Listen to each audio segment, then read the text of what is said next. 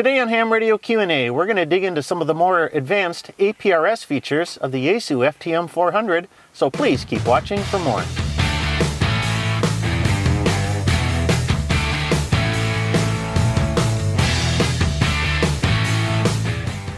Hi, I'm Michael, KB9VBR, your host for Ham Radio Q&A. I'm on a mission to inspire and educate the amateur radio community, so if this is your first time watching, please consider hitting that subscribe button. Well, when it comes to mobile APRS, Yaesu's FTM-400XDR is an excellent choice, as it contains a built-in GPS, excellent full-color touchscreen, and a sophisticated set of APRS functions.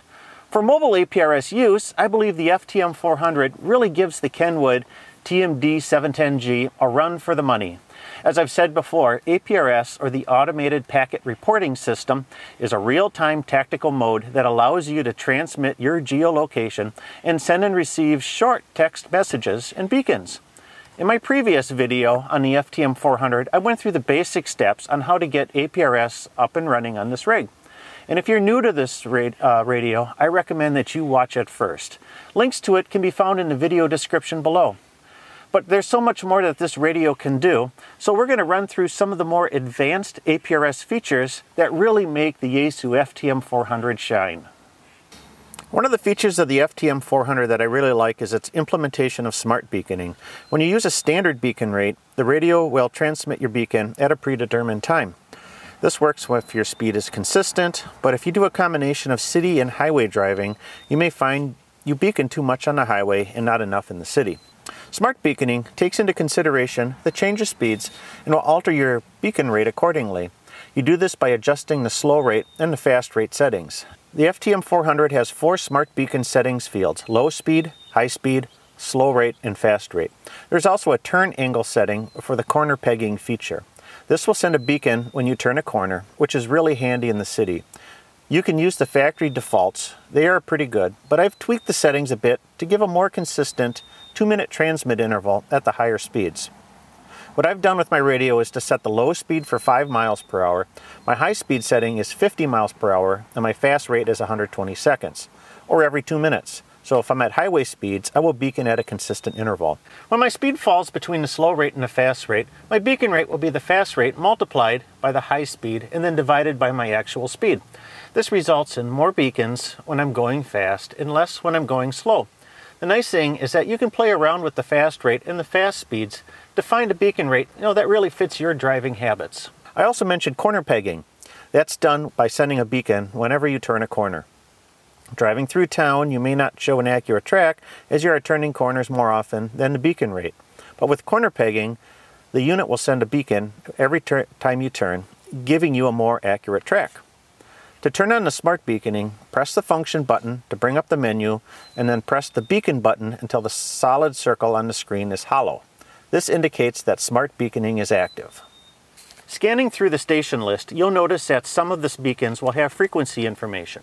In my FTM-400 basic APRS video, I mentioned that if you have the frequency information embedded into your status text, then other stations will be able to tune into your frequency.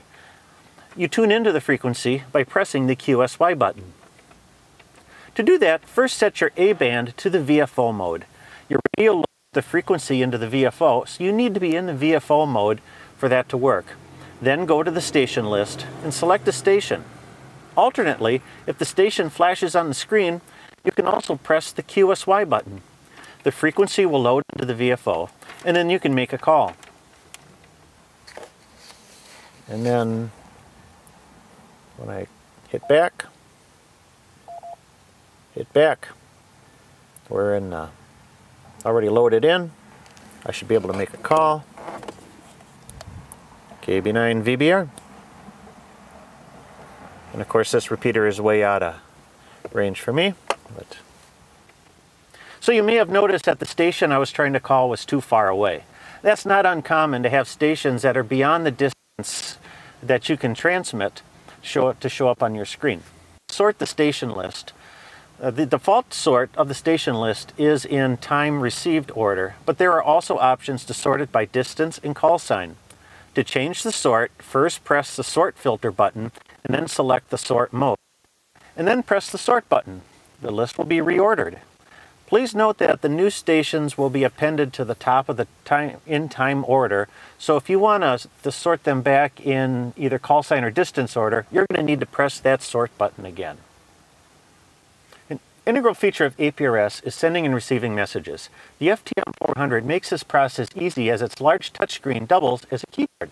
So to send a new message, go to the menu and press the message button. Next, enter the call sign and your text.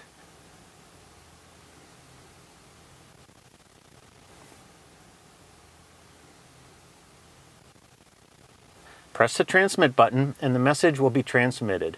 You should receive an acknowledgement when the message is received, but sometimes, that takes a bit of time for the acknowledgement to make its way back through the system to you. You can also reply to a station by picking the station from the station list and pressing the reply button. This will bring up the message screen. Press Edit Text and enter your text. Next, hit the transmit button and the message will be sent. I need to talk a little bit about position ambiguity. One of the facts of APRS is that your location is out there for the whole world to see. GPS technology is extremely good, and the precision of today's units will resolve you down to feet. So a person could potentially locate the exact parking spot of your vehicle. So if you wish to be a little bit more private on where you are, you can engage the position ambiguity function.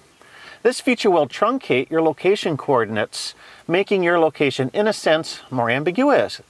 Normally, when turned off, your position will be resolved down to degrees, minutes, and decimal minutes. Turning on the position ambiguity, you will see 4 settings, from 1 to 4. The first will truncate part of the decimal minutes, and as you move up from settings 2 up to 4, more and more of the ending digits will be removed from your position, making your position circle bigger and bigger. In fact, at position 4, you will only transmit your position in degrees, making it quite hard for others to precisely locate you. So if privacy is a factor, feel free to engage the position ambiguity to your particular tastes. Finally, if you screw things up and you want to start from the beginning, there's a master reset for the APRS settings. Under the Reset Clone menu is the APRS Reset button. This will set the APRS features back to their factory defaults so you can start fresh. Now there's more little bits and pieces that I haven't covered, and if you haven't done so yet, I recommend that you download Yaesu's APRS manual for the FTM-400. It contains 96 pages of information on just the APRS features of this amazing radio. It's available on the Yaesu website, and I put a link to it in the video description below. What do you like about the Yaesu FTM-400? Is there an APRS feature that I missed or you have questions on? Well, please leave them in the comments below. I'll follow up and maybe even pick out a few for my next Your Questions Answered video. For more articles and information, be sure to check out my blog at www.jpol-antenna.com. Your support of this channel drives the production of future videos, so if you enjoyed this video, give me that big thumbs up.